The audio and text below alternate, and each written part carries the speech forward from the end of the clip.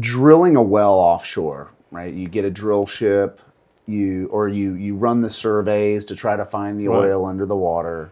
Then you bring a drill ship over it, you drill it, you find oil. Then you got to get all the subsea equipment, and you got to figure out if you're going to have an FPSO or some sort of Right. subsea pipeline to get the oil ashore.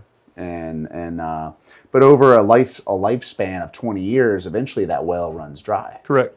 And so, they pull all the equipment out, the well stops delivering, and then you just get a call and they're like, "Hey, we need to Yes. plug this thing just in case." Is that how it works? So I get called in when all the excitement's over, when all the money has been made, and the company has decided, wow, we've got to get rid of this thing, or the government's decided, no, it's mandatory, you've got to come in and decommission this now. So when I get invited in, what I'm being asked to do is to evaluate the whole situation. Generally start providing methodology about how it's going to be done.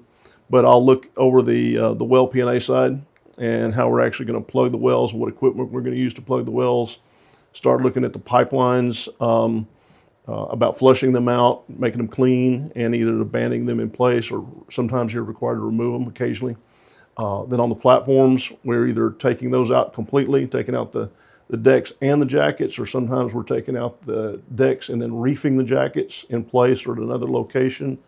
And then ultimately also making sure the site's clear of any hazardous materials or anything like that. So it's the complete A to Z of restoring the environment back to the way it came before we in the oil business showed up.